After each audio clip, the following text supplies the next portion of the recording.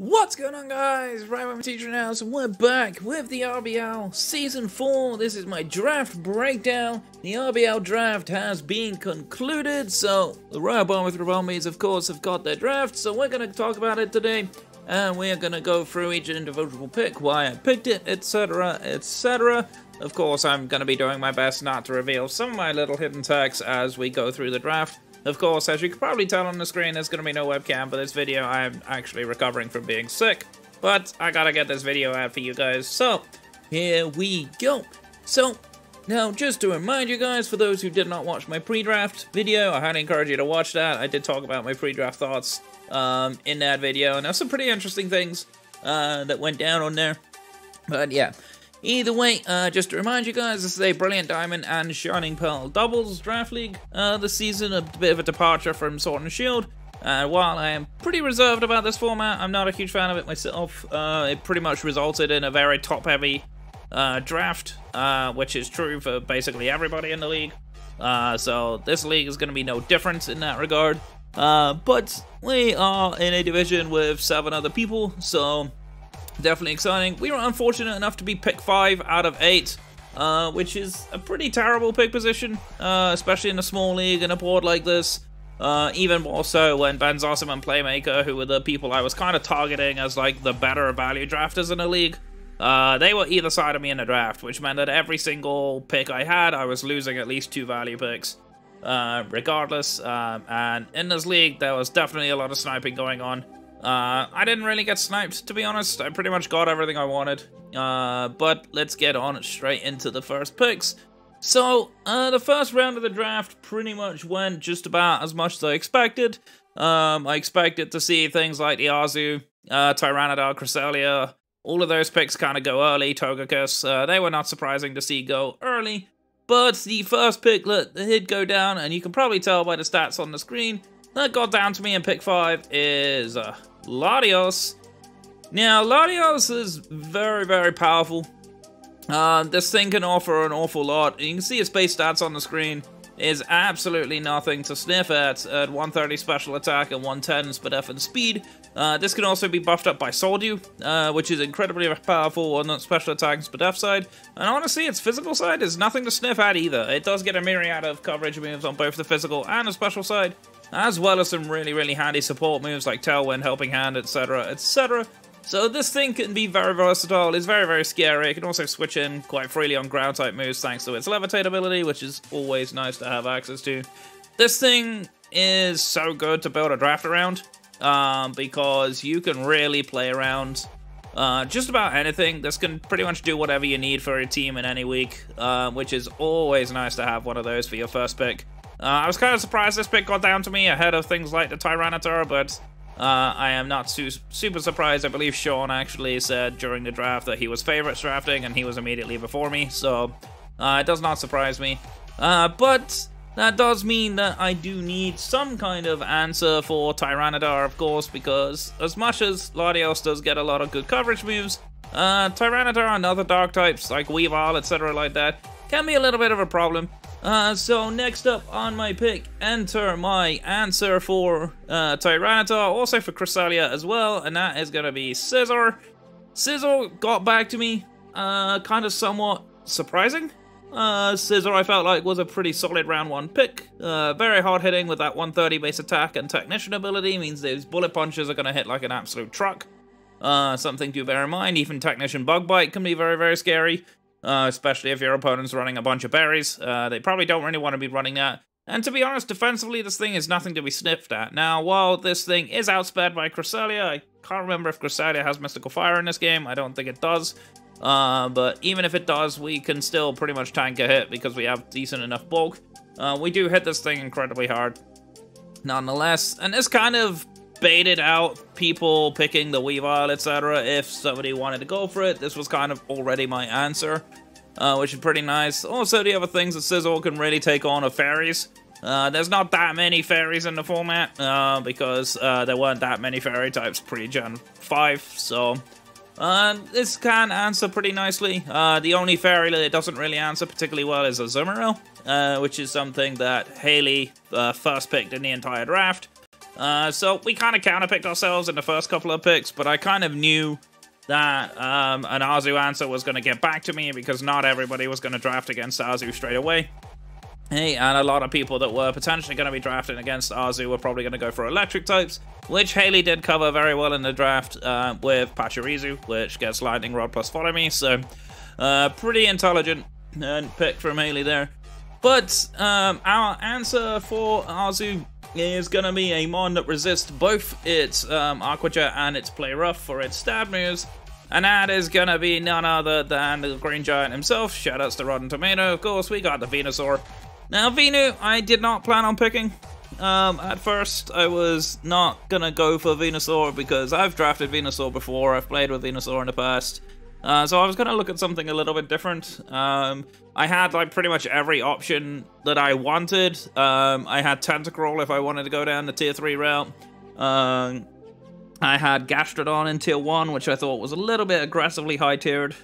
In my opinion, in this format, I felt like Gastrodon was not value for tier 1. Personally, I know a few people might disagree with me on that one, but that's totally fine. I was also looking at Tangrowth as a potential option. I decided against Tangrowth in the end, mostly because I wanted the poison coverage too. This gives me another answer for fairies, just in case Scizor isn't a thing. So Venu does a lot. It's got decent enough special bulk as well. Hits pretty hard on the special side. Again, much like Gladios, it actually has decent stats on the physical side and a pretty average speed tier. Obviously, Chlorophyll in Sun is definitely a thing. I believe Haley drafted Torkoal, which I don't actually think fits our team very well personally. But we'll actually do. Maybe I'll do a different video actually talking about my division and talking about the draft and how it went down. If you guys want to see that, make sure to leave a like and a comment down below and let me know, and then I'll consider making that video. But Venu, of course, does hit pretty well. Can be pretty good even outside of Sun. This thing can be tanky, can live a hit. You can EV this thing to live +6 Aqua Jet and +6 Play Rough from Azumarill, which is pretty much why I drafted it. I pretty much wanted to make sure that Azu just does not set up and kill me. Because that is always going to be a problem. Latios can live an Aqua Jet, but doesn't live a Play Rough, and Scizor doesn't one-shot after Belly Drum Citrus Berry with Banded Bullet Punch. So I needed to make sure I had something that can punish the Azu and threaten it out, and Venu does a pretty good job of that. So definitely makes sense. This thing does get a decent enough move pool that I can play around anything I need to. So I'm pretty happy with the Venu pick. This was something that I was not quite expecting to get to me, but then nobody really drafted Sun until Haley drafted Torkoal like way later, so it was definitely pretty interesting. Now, it's pretty understandable at this point, given that a lot of people were drafting their tier 2s, that I felt pretty comfortable not drafting my tier 2. Obviously, Ninetales was sitting in tier 2, so a lot of people probably would have expected me to draft that. Seeing as these 3 picks are all tier 1 picks, which means I can't draft an extra tier 1. With my free points, I don't have enough slots to do that. So if I wanted a Sunsetter, I should probably go with tier 2. Well, spoiler alert, I didn't actually do that. We'll get to my tier 2 pick as we go further down the draft. But my next pick coming down, I was looking at fairies. As you can see, I already have a dragon and a steel type, and I do like to complete my competitive calls even in doubles, just because it gives me key coverage and key resistances, which is always handy to have access to. So I was looking down the list of fairies that were available. Obviously, I couldn't afford Gardevoir in tier 1, so I had to avoid that. Mr. Mime was sitting in tier 2, which I wasn't super keen on. I didn't want to draft my tier 2 yet, plus I didn't really want to double down on Psychic, even though it would have been pretty decent as a potential option for screens, etc. and stuff like that. I didn't really feel like I wanted Mr. Mime on this team. I don't think Mr. Mime really fit what I wanted to go for. There was also Wigglytuff sitting down in tier 4, which, again, it's a competitive mon, so I had a good chance of drafting it. I could easily have picked it up if I so wanted to. In fact, I'm not actually entirely sure if Wigglytuff got drafted. I don't remember it getting drafted. Maybe I'm wrong. I'll have to look at the draft again afterwards. But sitting in tier 3 is a pick I've actually used before in singles, but I've never tried it in doubles, but I wanted to give it a go. And that is Granbull. Now, Granbull is the only other physical fairy. Obviously, Azu is the primary one, but Granbull chilling out. does actually pretty decent. It's not got the best stats in the world, but it's just about slow enough that I can run it under Trickery if I wanted to. I can definitely run like min speed, potentially even Iron Ball shenanigans, which would be pretty interesting. This thing does get access to Intimidate, which is the primary reason I drafted it. I wanted a Fairy type and I wanted Intimidate. I couldn't really do both with tier 3 picks. Obviously Tauros was sitting in tier 3, which is the other pick I was considering for an Intimidate user. But I decided to go with Gramble. Gramble, of course, being now pure Fairy type instead of the pure normal type that it started out being, does actually still merit it a lot. Obviously, being immune to Dragon helps. This is another way for me to punish Dark types that Sizzle can punish, which is pretty handy. Intimidate being a very nice crippler. This thing does also get Quick Feet and Rattled, which are two pretty decent abilities in doubles. I can definitely run like a Toxic Orb or something like that, or bait like status moves onto Gramble to get the Quick Feet proc if I wanted to, if I needed the extra speed. Rattled, of course, gives me a speed boost if I'm hit by, like, Bug or Dark type attack. And I think by a poison move as well. I could be wrong on that one. But I obviously don't want to be taking a poison move on a Fairy type. But that can also give me a speed boost, which is pretty nice. It also procs on whoever I get intimidated, which is also pretty nice. So Gramble does have some options. This thing gets insane amount of coverage moves. It gets the Elemental Fangs, it gets Earthquake, it gets Crunch, it gets Stone Edge. This thing can really do a lot. It gets Close Combat as well, which is pretty nuts. This thing can do a ton of damage, rocketing in that 120 attack. So I've got some pretty good versatile offensive mons already. And that pretty much shapes up the draft pretty nicely. So we've wrapped up our Fairy Dragon Steel Core. We only have a Grass type right now. So I was looking at my options of Water type. Again, I was kind of cautiously looking in tier 2 just to see if there was a Water type I particularly wanted. There wasn't really anything jumping out at me, to be honest. One or two picks did come to mind, but I ended up dropping those very quickly. Because I realized I wanted something that meant that things couldn't necessarily Volt Switch on me particularly freely, alongside the potential for like extra key resistances. So I drafted another classic singles pick of mine. I actually picked up Lantern. Lantern doesn't have the best stats in the world, unfortunately, outside of its HP stat, which is pretty solid. But with access to Water Absorb as well as Volt Absorb, this thing can actually be pretty handy as a pivot. This thing does get access to Thunder Wave as well for speed control. It does get Airy Impulse as well, so I can cripple those special attackers, which is pretty nice. It does get a couple of other key coverage moves like Dazzling Gleam and Ice Beam, so definitely something to watch out for. This thing can sneak in a few extra moves that it may not be predicted to have, which is always handy to have access to.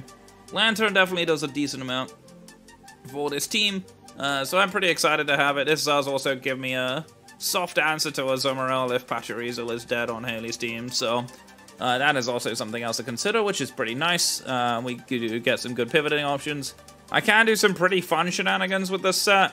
There's some few things that I can do that I'm not going to reveal, but hopefully Lantern can do a decent job for me. So at this point, we're pretty much all scraping down the barrel of like not fully evolved Pokemon. At this point in the draft, pretty much everybody has drafted their higher tier picks, with the exception of Alice DeFerrafon, who still had a couple of high tier picks and 3 slots left. She didn't actually draft her 3 points until like way later. But looking down at this team, I wanted to make sure I had things that can deal with things like fault or redirection, just to allow to protect some of my more offensive threats. And honestly, sitting in tier 4 kind of surprised me that this got back to me is actually Riolu. Riolu honestly has pretty garbage stats, to be honest. But with access to Prankster and a few very key utility moves, Follow Me being one of them, does also get things like Helping Hand. Can also run Prankster Howl if I want to set up for like Gramble or Sizzle to just carry. That's kind of fun. It does also get ahead a couple of extra utility moves, which is very, very handy. Prankster Taunt being a thing. This thing can be very, very handy. Obviously, it doesn't have the stats to really live any more than one hit, so probably going to have to run Focus Sash. It is worth pointing out that in BDSP doubles, there is no Violite, so not fully evolved Pokemon are really, really kind of not great in any of this format, but we have to draft some anyway because we have to fill our lower tier slots. We can't just use our high tiers. But Rione does get some decent moves. It can be a good support mon. Can also hit reasonably okay. It doesn't have the best stats, but it does get bullet punch, so I can play around priority moves if I so wish. It does get some moves that Lucario does get. Not too many though. So Rione definitely a decent little supporter for the team. Can do a few little cool shenanigans. Can even run Copycat if I want to, and there's some very fun things you can do with that, which may or may not come into play. We will soon find out. But next up on the list is gonna be my Sunsetter. I still was debating if I wanted to pick up Ninetales in my tier 2 slot, but there was actually something else in tier 2 that I was looking at that I had my eye on. Pretty much the only person who could snipe me at this point was Alice. And to be honest, I had so many picks in tier 2 that I was looking at. Alice couldn't really snipe all of them off me anyway. But I went down into tier 5, and I picked up Vulpix. I feel like this shouldn't be too much of a surprise. I did draft a Sun core with Venusaur. Latios can also be very, very strong in Sun too. And actually, surprisingly, Scizor can also be decent in Sun, but not all that much. But of course, Vulpix being my Sunsetter choice, this thing can actually also do some other things too. It gets access to the Will-O-Wisp, does get some good coverage moves as well. So I could potentially use this more offensively instead of just a pivot for Venusaur. But honestly, Vulpix's main job is to set up the Sun. I believe someone drafted Rain in our division. I might be wrong in that. But I know Rain did get drafted in one of the divisions. But yeah, Vulpix is my Sunsetter. Does give me my Fire type, of course. Not the best bulk or whatever, but it can be okay offensively if I need to use it. Can be a fun little Scarfmon. Kind of similar to how I plan to use Alolan Vulpix in RBL Season 3, but unfortunately I never got to play Zeph. Because Zeph unfortunately had to drop out. Kind of similar situation here with Kanto Vulpix this time.